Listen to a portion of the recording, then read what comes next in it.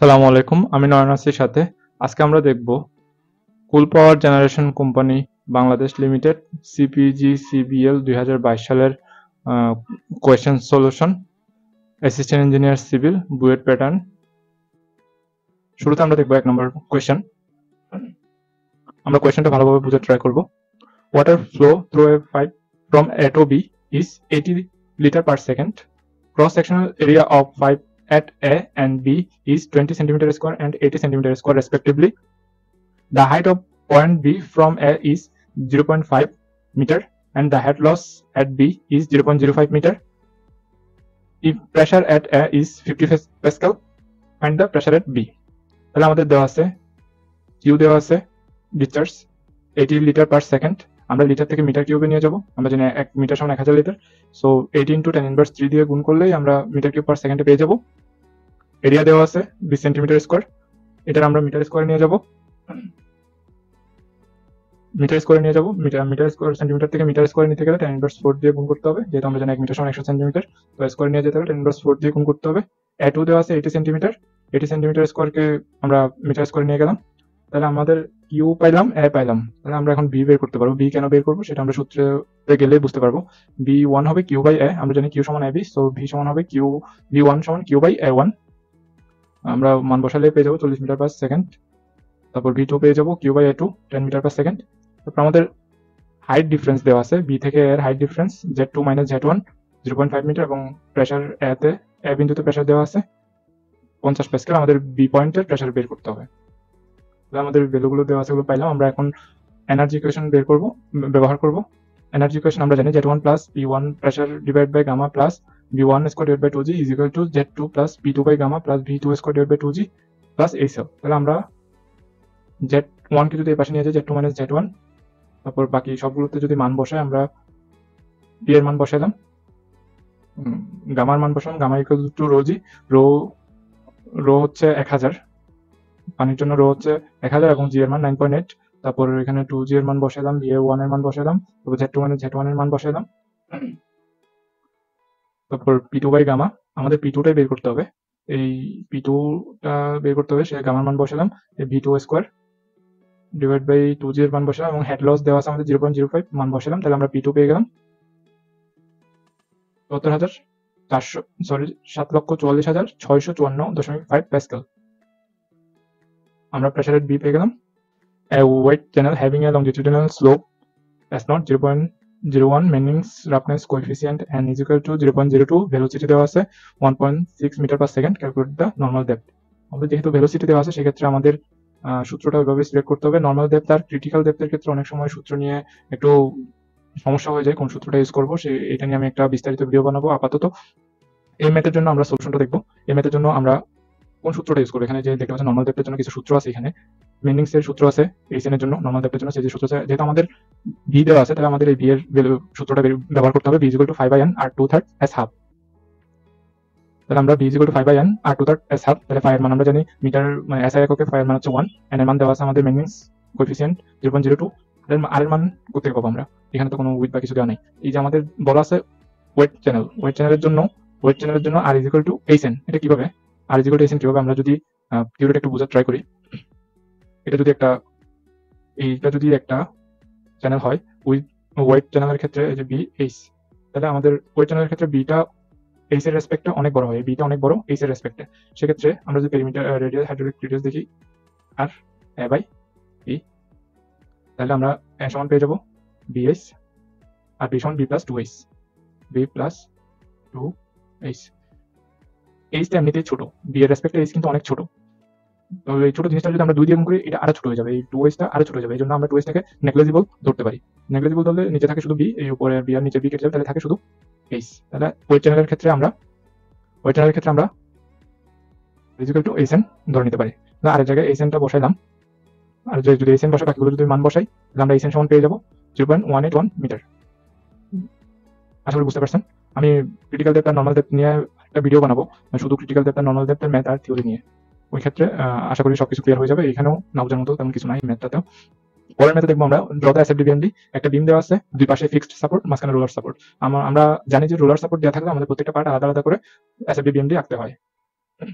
সেক্ষেত্রে আমরা কোন পার্টটা আগে বিবেচনা করবো? যে পার্টে উপরে আমাদের লোড দেওয়া থাকবে সেই পার্টটা নিয়ে আমরা আগে কাজ করবো। আমাদের মাঝখানে পার্টটাতে আগে ইউডিএল লোড দেওয়া আছে 2 কিপ পার ফিট, যেটার লেন্থ দেওয়া আছে 8 ফিট। তাহলে আমরা মাঝখানে পার্টটা নিয়ে কাজ করবো। এই যে 8 ফিট, তাহলে আমাদের টোটাল লোড হচ্ছে 2 × 8 16টা দুই পাশে ভাগ হয়ে যাবে। এই বাম পাশে আসবে 8 কিপ, ডান পাশে আসবে 8 কিপ। তাহলে আমরা এসএফডি আঁকবো যে এই যে এসএফডি আঁকার ক্ষেত্রে এই লোডটা 8 পরিমাণ উঠবে। তারপর টোটাল ইউডিএল লোড আছে 8 × 16, এটা হচ্ছে ডাউনওয়ার্ড লোড, সোজা নিচে নেমে যাবে। 8 সোজা 16 নিচে নামলে -8 আসবে। আবার আমাদের এদিকে আপওয়ার্ড একটা লোড আছে, এটা উপরে উঠে যাবো। তাহলে আমরা এসএফডি পেয়ে গেলাম। এখান থেকে বিএমডি বের করলাম, হাফ ইন্টু ভূমি গুণ উচ্চতা 16 আসে। বিএমডি সেম ভাবে নেগেটিভ এসএফডির জন্য এই যে হাফ ইন্টু ভূমি গুণ উচ্চতা 16, এখানে যে এই পয়েন্টটি মিলে যাবে। তাহলে আমাদের সরি, এখানে যে নেগেটিভ আছে এটা হচ্ছে পজিটিভ হবে, এটা হচ্ছে পজিটিভ মোমেন্ট, এটা হচ্ছে পজিটিভ মোমেন্ট এবং 2 ডিগ্রি কার্ভ। এসএফডির ক্ষেত্রে এটা পজিটিভ, এটা নেগেটিভ, কিন্তু পুরোটা আমাদের মোমেন্ট হচ্ছে পুরোটা পজিটিভ মোমেন্ট। সেগুলো বুঝতে পারছেন। এখন আমরা পরের বাম পাশের পোর্শনটা নিয়ে দেখবো। এই পোর্শনটা নিয়ে দেখবো, এখানে অলরেডি একটা লোড দেওয়া আছে, আপওয়ার্ড লোড দেওয়া আছে 8 কিপ। তাহলে আমাদের যে মাঝখানের পোর্শনের বাম পাশে একটা নিচে আপওয়ার্ড একটা লোড আসছে, সেটা রেসিস্ট করার জন্য বাম পাশের পোর্শনটাতে আরেকটা উপরে একটা লোড আসবে, যে ডাউনওয়ার্ড লোড আসবে 8 কিপ। এটা রেসিস্ট করার জন্য এই লোডটা আসবে, সেম লোড 8 কিপ। তাহলে আমরা দেখতে পাচ্ছি নিচ থেকে একটা আগে থেকে লোড দেওয়া আছে, এখন উপর থেকে আরেকটা লোড আসছে। তাহলে 8 কিপ দুটোটা কাটাকাটি হয়ে গেল, এখানে আর কোনো লোড কাজ করবে না, সাপোর্টে আর কোনো লোড আসবে না। সেক্ষেত্রে এসএফডি হচ্ছে আমাদের 0 লাইন, সো বিএমডিও হবে 0 লাইন। আশা করি বুঝতে পারছেন। ডান পাশের পোর্শনটা দেখবো, এই ডান পাশের পোর্শনে কিন্তু কোনো লোড দেওয়া নাই, তো ডান পাশের পোর্শনটা দেখলাম। এরপর আমাদের এই 8 কিপটা আসবে হচ্ছে এই 8 কিপ, এটা রেসিস্ট করার জন্য ডাউনওয়ার্ড একটা লোড আসবে এই 8 কিপ। এখন যেহেতু একটা লোড আসছে আমাদের এই ফিক্স সাপোর্ট, তাহলে ওই লোডটা রেসিস্ট করার জন্য আরেকটা আপওয়ার্ড লোড আসবে 8 কিপ সেম। তারপর যেহেতু ফিক্স সাপোর্ট একটা মোমেন্ট আসবে এই 8 × 16, এই যে আমাদের অ্যান্টি ক্লকওয়াইজ মোমেন্ট, এটা রেসিস্ট করার জন্য একটা মোমেন্ট আসবে ক্লকওয়াইজ 16 কিপ পার ফিট। তাহলে এখন আমরা এসএফডি আঁকবো। ফার্স্টে এই যে 8 কিপ নিচে নেমে যাবে, সোজা যে আবার 8 কিপ উপরে উঠে যাবে, তাহলে আমরা একটা এসএফডি পাইলাম নেগেটিভ। তারপর বিএমডি আঁকবো, এটার জন্য আসা হচ্ছে 8 × 16 নিচে নেমে যাবে আমাদের। আবার আমাদের তো ক্লকওয়াইজ একটা মোমেন্ট আছেই, সুতরাং 16 এই উপরে উঠে যাবে, এই 0 এই বিন্দুতে মিলে যাবে। তাহলে আমরা এসএফডি বিএমডি এঁকে ফেললাম, আশা করি এখানে কোনো সমস্যা নেই। আমরা পরের প্রশ্নে যাব। 4 নম্বর question. A designer designed a 6-inch one-way slab with 60 grade bar. He used 4 number bar as a main reinforcement at 5-inch center-to-center spacing. A second designer designed a slab with 500 W reinforcement instead of 60 grade and used 12 mm bar as a main bar. So what should be the spacing by the second designer? আমরা first ডিজাইনের ক্ষেত্রে দেখবো, সে 4 number বারটা use করছে। আমরা জানি 4 number বারের area 0.20 ইঞ্চি square. আমরা এই 1 থেকে 9 নাম্বার বার পর্যন্ত এরিয়াগুলো মুখস্থ রাখার ট্রাই করবো। সো এরিয়া অফ 4 নাম্বার বারের এরিয়া হচ্ছে আমরা 0.20 ইঞ্চি square. So total still used আমরা হচ্ছে 5 ইঞ্চি সেন্টার টু সেন্টার ইউজ করতেছি, সেজন্য যদি 5 দিয়ে ভাগ করি, এই 4 নাম্বার বারে যদি 5 দিয়ে ভাগ করি, তাহলে আমরা ইঞ্চি স্কোয়ার পার ইঞ্চি পেয়ে যাবো। এটা এই আবার যদি 5 ফিটে নিয়ে যাই, তাহলে ইঞ্চি স্কোয়ার পার ফিট পাবো। এই 5 ইঞ্চি আমরা 12 দিয়ে ভাগ করে ফিটে নিয়ে গেলাম, 0.20 টোটাল এটা দিয়ে ভাগ করলে আমরা 0.48 ইঞ্চি স্কোয়ার পার ফিট পেয়ে গেলাম। এখন আসি সেকেন্ড ডিজাইনের ক্ষেত্রে। Second designer river grade use করছে 500 W থেকে আমরা কেএসআই তে কিভাবে নিয়ে যাব সেটা একটু দেখাই আপনাদের।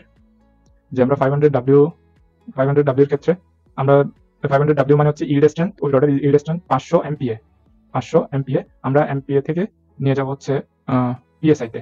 আমরা জানি 1 MPa সমান 145 PSI। তাহলে এটা টোটালটা গুণ করলে আমরা পেয়ে গেলাম 72,500 PSI। আমরা যদি 1000 দিয়ে ভাগ করি, তাহলে আমরা পেয়ে গেলাম 72.5 KSI অথবা 72.5 গ্রেড জি, 72.5 জি অথবা KSI সেম কথা। তাহলে আমরা সেকেন্ড ডিজাইনারের রিভার গ্রেড পাইলাম 72.5। তারপর area of bar, second designer bar use করছে কত 12 মিলিমিটার। 12 মিলিমিটার এরিয়া যদি বের করি আমরা পাই আর স্কোয়ার অথবা পাই ডি স্কোয়ার বাই 4। আর মানে রেডিয়াস এখানে ডায়া দেওয়া আছে 12, তাহলে রেডিয়াস হবে 6। তাহলে আর এর মান 6, 25.4 দিয়ে ভাগ করছি মিলিমিটার থেকে ইঞ্চিতে নেওয়ার জন্য। 1 ইঞ্চি সমান 25.4 মিলিমিটার। তো 6 যদি 25.4 মিলিমিটার দিয়ে ভাগ করি, তাহলে এটা ইঞ্চিতে চলে গেল। তাহলে পাই আর স্কোয়ার বের করলে আমরা এরিয়া অফ বার পেয়ে গেলাম 0.175 ইঞ্চি স্কোয়ার। এখন স্পেসিং বের করবো। তাহলে সেকেন্ড ডিজাইনারের যে বারের area divided by total still use হয়েছে কত 0.48 ইঞ্চি স্কোয়ার পার ফিট। এটা পার ইঞ্চিতে নিয়ে যাবো, এত ইঞ্চি স্কোয়ার পার ইঞ্চিতে নিয়ে গেলে এটার 12 দিয়ে ভাগ করতে হবে। এই যে এটার 12 দিয়ে ভাগ করছে, 12টা উপর উঠে গেছে। তারপর into second designer grade divided by first designer grade, যে river grade. Second designer river grade আসছে 72.5 আর ফার্স্ট ডিজাইনার ছিল 60। তাহলে এটা যদি আমরা ক্যালকুলেশন করে পেয়ে যাবো 5.3 ইঞ্চি স্কোয়ার সেন্টার টু সেন্টার। আশা করি বুঝতে পারছেন। এখানে কিছু থিওরি আছে স্ল্যাব এবং বিমের জন্য, ইউটিউব থেকে দেখে একটু ঘাটাঘাটি করে বের করছিলাম। আপনারা চাইলে একটু পড়ে নিতে পারেন, আমি এটা পড়ে আর দেখাচ্ছি না। যে আমরা যে স্ল্যাবের রড ইউজ করি এটার স্পেসিং কিভাবে হিসাব করি, কিভাবে ধরি, আর বিমে যে রড ইউজ করি এটা কত ইঞ্চি সেন্টার টু সেন্টার ইউজ করি, এগুলোর একটু ডিটেলস কিছু থিওরি আছে, এগুলো একটু পড়ে দেখতে পারেন। এরপর আমরা যাবো 5 number কোয়েশ্চেনে। A fresh concrete mix of 100 CFT is mixed 1:2.5:4 ratio. Find the volume of ingredients used.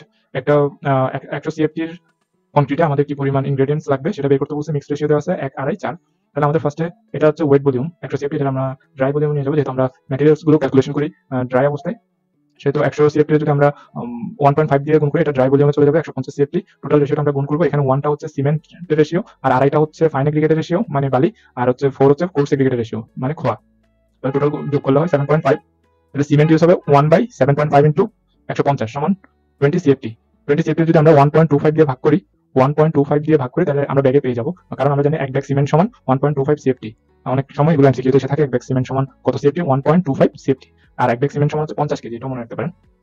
আর স্যান্ডের ক্ষেত্রে ফাইন এগ্রিগেট স্যান্ডের ক্ষেত্রে বের করবো 2.5 ডিভাইড বাই টোটাল যে রেশিওটা 7.5 ইন্টু 150 সমান বালি এসে যাবে 50 CFT।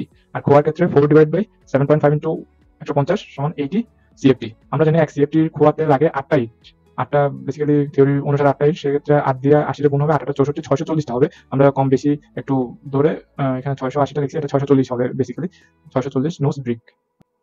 তাহলে আমরা খোয়া পেয়ে গেলাম এবং ব্রিকও পেয়ে গেলাম। আর এখন আসে ওয়াটার। ওয়াটার হচ্ছে 30% of cement plus 5% of fine aggregate plus course aggregate. 30% সিমেন্টের জন্য যতটুকু আসে 0.3 ইন্টু 20 CFT, আর 0.05 সরি এটা হচ্ছে 0.3 হবে না 0.03 হবে 0.03 0.03 ইন্টু 20 প্লাস 0.05 ইন্টু 50 প্লাস 80, আমরা 7.1 CFT পেয়ে যাবো। এখানে একটু ভুল হয়েছে, এই জিনিসটা ভুল হয়েছে, এখানে আমরা 0.3 দিয়ে গুণ করছি দেখে এটা চলে আসছে, এটা হচ্ছে 7.1 হবে, এটা হবে 0.03 3 হলে আমরা পেয়ে যাবো 7.1 CFT। বুঝতে পারছেন ব্যাপারটা, যে water is equal to 30% of cement plus 5% of fine aggregate plus course aggregate. আমরা দেখব এখন পরের প্রশ্ন। The dilution factor is 50 for a 5 days BUET test having initial DO is equal to 7.4 mg per liter, final DO 4.3 mg per liter. The rate of constant E base is 0.22 per day. Determine the ultimate BUET of the sample. তাহলে আমাদের dilution factor দেওয়া আছে 5 days BUET এর জন্য, তাহলে আমরা এখন BUET 5 বের করব। BUET 5 এর সূত্র জানি আমরা initial DO minus final DO into dilution factor. আমাদের ইনিশিয়াল DO দেওয়া আছে, ফাইনাল DO দেওয়া আছে, ডাইলুশন ফ্যাক্টর দেওয়া আছে, তাহলে আমরা BUET 5 পেয়ে গেলাম 155 mg per liter। আর আবার আলটিমেট BUET এর ক্ষেত্রে আমরা BUET 5 এর জন্য সূত্র জানি, BUET 5 মানে BUET মানে যে কোনো টাইমের জন্য 5 ডেজের জন্য হবে 5, 10 ডেজের জন্য হবে 10, তাহলে BUET 5 সমান হবে L0 1 minus inverse KT। L0 টা হচ্ছে আলটিমেট BUET আর ইনভার্স KT। এখানে E বেস দেওয়া আছে, তাহলে আমরা E বেস দিয়ে হিসাব করব। আবার যদি অনেক সময় 10 ডেজ দেওয়া থাকে 10 ডেজ দিয়ে হিসাব করলে 10 ইনভার্স দিয়ে হিসাব করতে হয়, তো সেক্ষেত্রে বলে দেওয়া থাকবে, আর যদি বলে দেওয়া না থাকে আমরা E বেস দিয়ে হিসাব করব। অনেক সময় একটা থিওরি জানা আছে যেটা হচ্ছে মানে কে এর ভ্যালুর উপর ডিপেন্ড করে আমরা ই বেস অথবা 10 বেসটা ইউজ করে থাকি, সেটা আমার ক্লিয়ারলি জানা নাই। সো যদি বলা থাকে ডিরেক্টলি যেটা বলা থাকে ওটা ইউজ করবেন, আর যদি বলা না থাকে ই বেস দিয়েই ম্যাথটা করতে পারেন। তাহলে আমরা L0 is equal to ultimate BUET পেয়ে গেলাম 232.34 মিলিগ্রাম পার লিটার। পরের প্রশ্ন দেখব।